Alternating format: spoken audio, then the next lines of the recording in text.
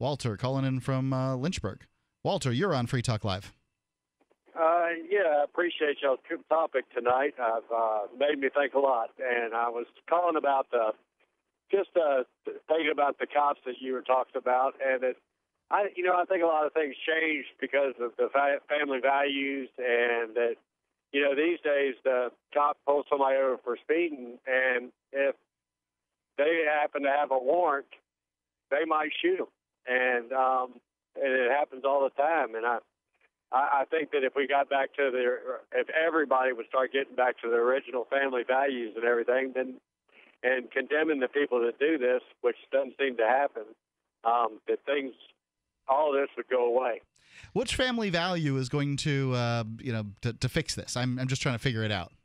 Well, the fact is that I was raised in a Southern family and that we were taught to respect the police and that you respect the grown-ups and parents, and you also respected other people.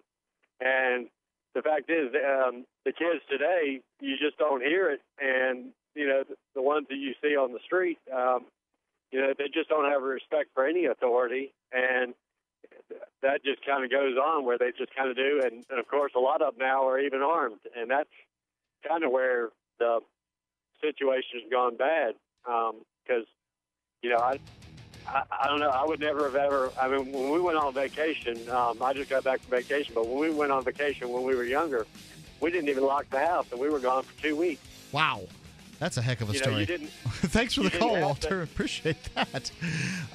There's no doubt in my mind that things are going to go better for you if you use your Sunday manners in dealing with the law.